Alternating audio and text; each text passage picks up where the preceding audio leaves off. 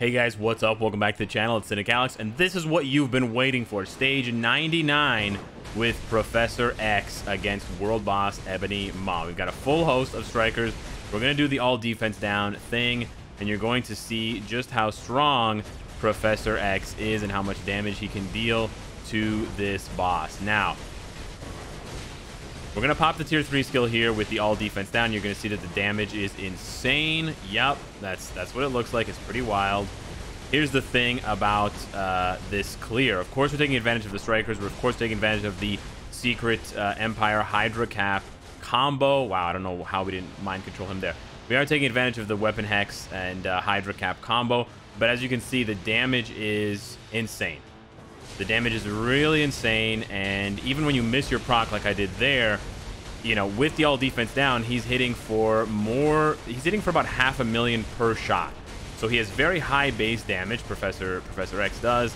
And then when you couple that with 100% all defense down, and when you couple that with the mind resistance down because he deals mind damage in all of his skills, and Ebony has, you know, a low resist. He takes more damage from elemental attacks. He's a low elemental resistance. You get damage like this where we are, you know, less than 100 seconds into this fight. We're like 80 seconds into this fight, and we're almost in the second phase. He's going at a lightning speed. And you saw in the other videos that he can do it at tier 1 or tier 2, so why couldn't he do it at tier 3? Obviously. If you guys are wondering about the rest of the strikers, we've got, of course, Odin, Medusa here for decreasing the co-op skill cooldown so that we can have those strikers come out more often in order to apply that all defense down and then have that insane damage. We're just going to wait here. I'm going to pop the 4, pop the co-op, then pop the tier 3, and then the damage is going to start. And it's just, it's incredible. It's amazing. A lot of you guys are telling me that I can cancel the tier 3 skill. I know I can cancel the tier 3 skill, but I can't cancel the tier 3 skill because I have a regular damage proc obelisk. I don't have a CTP of Rage. I don't have a CTP of Judgment or anything like that. So all of what you're seeing is being done, and I'll show you the build in a minute here. But what I'm doing is being done with a very regular build, a very, you know, vanilla build, and it's actually an unfinished build. So you see, I can finish this in about 2.5 minutes. So he blazes through this content. But I want to show you guys some more interesting stuff, and I also want to talk about some of the design choices for Professor X, because there's some hidden secrets in there that I think someone on Reddit accidentally answered. So let's talk about that now. So the first big thing with Professor X is Mind Blast. We have no idea what Mind Blast means, what it does. We just know that he has it on all of his skills, and it's linked to mind resistance. Now, what someone on Reddit said was that they speculate that their hypothesis is that the devs designed the Secret Empire update with the changes to strikers and the changes to the world boss behavior, where the world bosses would accumulate resistance, and they would accumulate tolerance to mind control, charm, time freeze. And so it would work with 100% efficiency at the beginning of the fight, but as the fight wore on and you cast it again and again and again, it would, you know, shorten in duration. So your 5-second charm would turn to 4 seconds, your 4-second charm would 3 seconds, 2 seconds. And we showed that in videos where Luna Snow's 5-second charm, after casting it 8 or 9 times, was down to 1 second. What they speculated is that the devs designed Professor X with that update in mind. If that update had actually stayed the way that it was, stayed intact, if they hadn't rolled back the changes, then not only would World Boss have been much more difficult for us between that last update and now, but Professor X might have been way stronger than he is now. He's really strong now, but if he would have been the only character in the game to be able to reduce the tolerance that the bosses have and basically bring it back to the old way, which is the way we're in now, imagine how much stronger he would be if every character got nerfed. So, you know, Apocalypse, Psylocke, Scarlet Witch, Luna Snow, Doctor Strange, all those characters that had been clearing stage 99 Ebony Ma, they drop down to like stage 80 or 75 with strikers. And then Professor X comes in, big dick swanging, and he just plows through 99 because his Mind Blast reduces their tolerance. So I think that makes a lot of sense. That's a really good theory, and it would have meant that Professor X would have been hands down the best character in the game for those particular world bosses, and maybe for all world bosses, because he could bypass that and sort of reduce their tolerance back to the way that it was, at least when he was fighting, at least when they were fighting him. That's just a theory. That's just speculation, but that is wild. Now, as far as my build goes, as far as the rest of the build, it's exactly the same as it was when I played with you guys, when I played with him for you guys at tier 2. I didn't touch the Uru. I didn't touch the ISO 8 set. I did swap the Obelisk, so it's not exactly the same. I swapped the 140 mind damage to a guard break mind damage 200 proc, but we did practice with the mind damage 200 proc in the PvP zone and in the giant boss raid, and it was impressive in giant boss raid. It didn't really matter in PvP. He doesn't seem to have much PvP value, but he is a monster for PvE content, and that little tidbit and that little hypothesis about Mind Blast is so interesting to me that it really adds an extra dimension to this character, and it means that he might be even stronger in the future if the devs try to do something like what they did in the Secret Empire update. So we'll have to keep an eye on that and wait and see. The other thing I want to point out is a couple of things here. One, Professor X is really strong. I know I've said it. I know you've seen videos, Forgo's video, stage 99 at tier 2. But if you consider the comparison between Professor X and frickin' this turd, Winter Soldier. Winter Soldier's tier 3 was so disappointing. Now, it's a good tier 3 skill, Pursuer's Instinct, but they didn't change any of his skills 1 to 5, and he just doesn't have any damage on 1, 2, or 3. So it's all, on that 4-5 combo. And that 4-5 combo is so specific. You have to get the accumulation on Vibranium Blow in order to do any damage. Yada, yada, yada. Yeah, he can do stage 99 Proxima, but it's so inconsistent and it's so difficult to pull off. And it's going to take you like 4.5 minutes. Whereas Professor X, on my first try, I did stage 99, with 2 minutes to spare. That's just like complete, it's night and day, right? And then you consider that Winter Soldier has a uniform and Professor X doesn't. So imagine if Professor X gets a uniform, how much stronger he'll be at that point. That's just insane. However, I will say this. If you take away the all-defense strikers, and if you take away the all-defense, he does seem a little bit more human. His damage does drop a little bit, and you do notice a little bit more that, he's not as strong because he doesn't have his own all-defense down. So he does rely on all-defense down to be, impressive, but he's still very, very strong. So what I want to do now, instead of just doing striker stages, I want to try stage 70 against Cull Obsidian. It's the same team here, and the nice thing about Professor X is you can take advantage of White Fox. He has the leadership tag, so you have a lot of nice options there for him, but we're not going to use any strikers.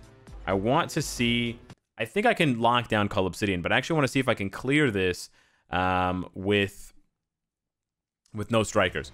For reference, in case you guys are wondering, I can clear. Again, this is with a regular Obelisk. This is not with a CTP, guys. This is not Rage content gameplay. He can clear stage 75 of Ebony Maw with no strikers. So that is pretty wild. We're going to have to wait and see how the damage looks when I pop the tier 3. But, yeah. It seems like he might be able to do it. And the big key here against Ebony, or against Cull Obsidian, is being able to lock him down so that he can't cleanse. Okay, this damage is really bad. So you can see here that sometimes his damage does seem kind of pedestrian. Okay, maybe he can't do Ebony. Maybe he can only do Ebony. Maybe he can't do Cull Obsidian. Yeah, this damage, maybe 70 is too high. This is with the proc. No, this is not happening. Okay, let's try 60 here and see what's up. Okay, this seems better. Yeah. Immediately, this damage seems a lot more doable. Yeah. You just have to keep track of the proc for the tier 3. And we completely missed it. Okay. That was not good. That was weird. I kind of dodged. I just walked right through the tornadoes. That was weird.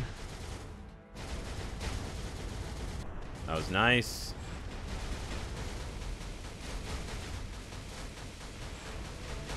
There we go. That's a better proc. Yeah, so you can see his damage. Without all defense down, his damage does start to seem a little bit more normal. It's still really good, and he's still really beautiful, and you can see the damage numbers themselves are quite high. But on the flip side, wow, that's actually not bad. Maybe he can. Oh, man. Oh, I missed my proc. I was getting so greedy trying to get extra hits in.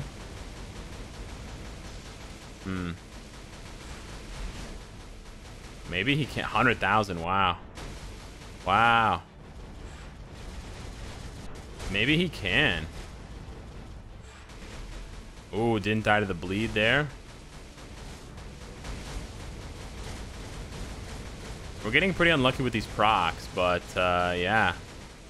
It's, you know what's really calming and nice about playing without strikers is there's no like crazy stuff on the screen, so you can Mind Blast him with your auto attack. That's hilarious. I think he has Mind Blast on his auto attack. No, please don't kill me. Man, I keep missing my tier 3.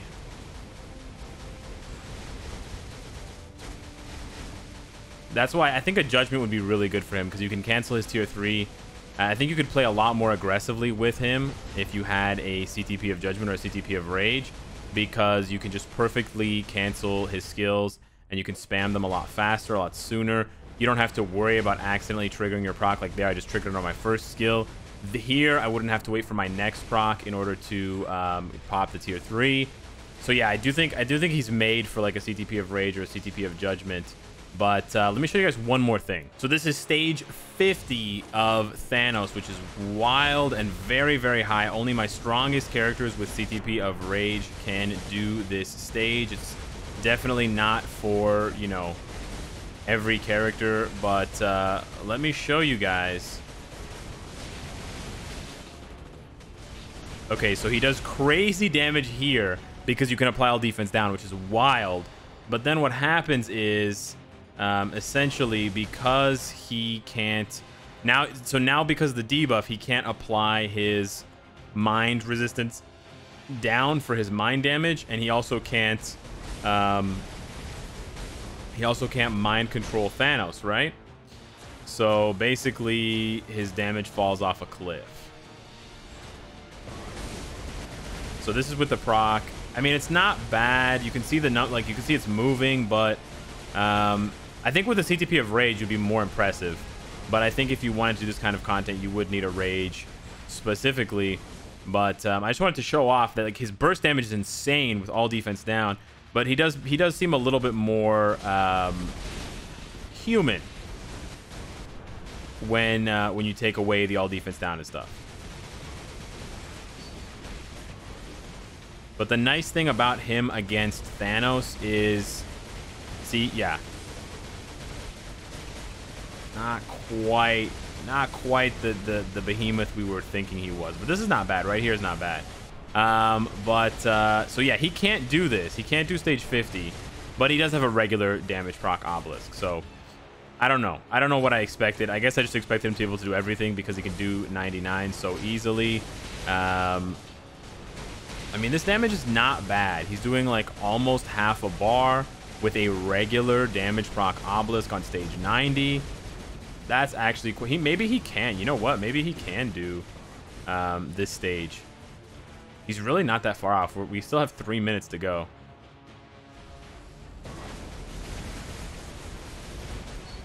And the nice... Oh, yeah. So, sorry. I was saying the nice thing against Thanos specifically is that your 5th skill lets you move around, which means that when Thanos does his slam down attack, you can actually just move around and dodge it.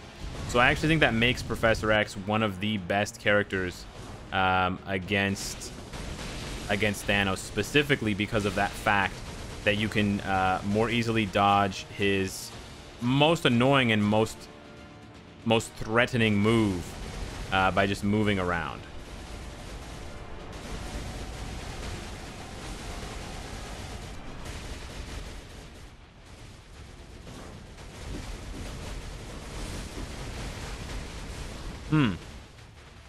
I was a little bit less impressed with his damage, to be honest with you guys, the first time I tried him against Thanos, but this seems a little bit better. Yeah, except when you miss your proc.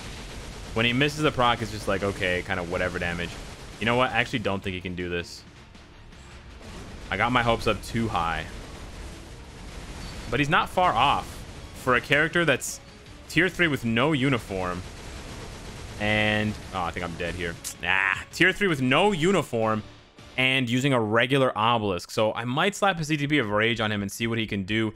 The thing with the CTP of Rage is that it's going to be difficult to cap out the crit rate and the dodge to really take advantage of it. So you might need to throw a lot of Odin's Blessings at him. But man, he's actually so strong. I think I was almost trying to underestimate him a little bit in this video. I didn't want to overhype him and be like, guys, Professor X is the best tier 3 ever. But that was actually more impressive than the first time. I tried it on stream against Thanos, and there was just such a stark contrast in the amount of damage he was doing before and after. In the the first 9 bars, he just wipes it away instantaneously with the co-op, and then the tier 3. But then in the later half, the damage really falls off. But it really wasn't that bad. And the whole time I was playing, I was comparing him to Namor. And a lot of players have actually been comparing Professor X to Namor because Namor came out and he was so strong, and he was an 800 CCF tier 3 and a mutant. And then a couple updates later, he gets a uniform and he becomes even stronger. So imagine they do that to Professor X. Now, it would be a bit of a bummer to give him a uniform because this outfit is so beautiful. And I don't know what they would do for the uniform because you don't know, like, how do you get his bios, right? Danger Room. What are you going to do? There's another pack in Danger Room that you play to get his bios to upgrade his uniform. Or you can just, you can only upgrade it via tickets. I don't know. But yeah, I think the only issue for players now is, do they keep him with a regular obelisk, or do they try to push him even further with the CTP? If it's Judgment, just slap it on and go. If it's Rage, I think you are going to have to invest some Odin's Blessings to try and cap out his stats, like especially Focus for the crit rate, because you don't get any dodge Odin's Blessings, so you're going to have to make those up with just 6-star dodge Odin's Blessings, and then you're not going to be able to hit the cap for sure. It's almost impossible to hit the cap unless you have like a perfectly rolled CTP of Rage. I didn't mean to click that. And you might have to actually bring along someone like, for example, Warwolf with the guaranteed crit and the crit damage would probably be a really good combo for Professor X. Yeah, I've got to ignore defense rolled here. So that would be, I couldn't even roll that to dodge. That's a bummer. So yeah, anyways, let me know what you guys think of Professor X. Am I underestimating him? Am I overestimating him? Hit me up in the comments. Let me know what you think. Thank you so much for watching, and I will see you in the next one. Take care.